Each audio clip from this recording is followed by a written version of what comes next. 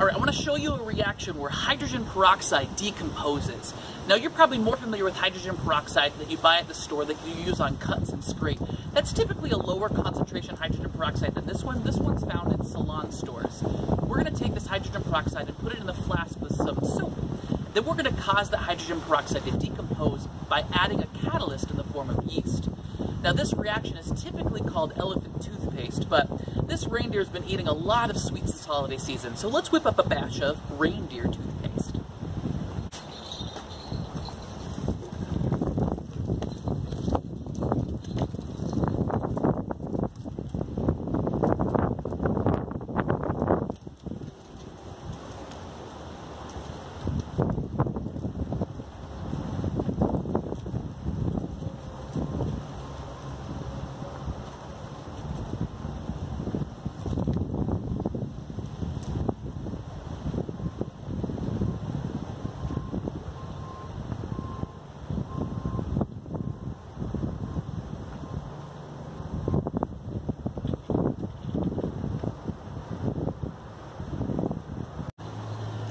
Now the reaction you saw here was hydrogen peroxide decomposing with the help of yeast.